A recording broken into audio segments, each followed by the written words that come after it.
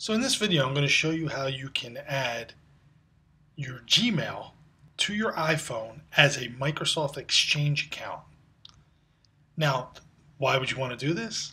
If you're like me and you live in a Gmail environment outside of the iPhone and you have all your contacts and whatnot in there, if you want those contacts, which is really the most important thing to me, as well as the calendar information in Google Calendar, to be able to sync over to your iDevices, iPhone and iPad, the best way to do that is to set it up as a Microsoft Exchange account as opposed to a regular Gmail account. That way the contacts show up when you go to the phone icon and look in contacts. You can see your Gmail contacts in there.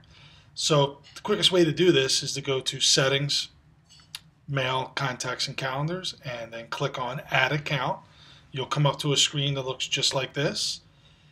You can choose Microsoft Exchange. Should take you to a screen that looks like this. Go ahead and put your Gmail username in there at gmail.com.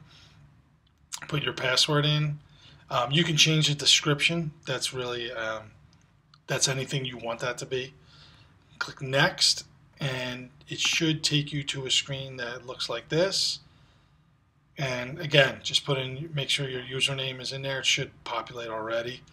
The domain is optional. I don't think you have to put that in, but it's important that for your server you put m.google.com, and then your username is everything before the @ symbol in your Gmail address, and your password should already be populated from the page before. All the other settings you could leave as be, and you should be able to just click Done, and you'll be in business. It'll take probably a few minutes for all your mail, contacts, and calendar information to sync over.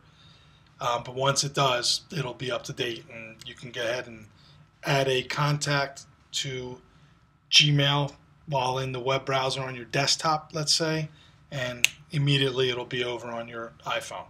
Very cool. I hope that's helpful. I found it to be very helpful in my situation, so I hope it helps you as well. Thanks.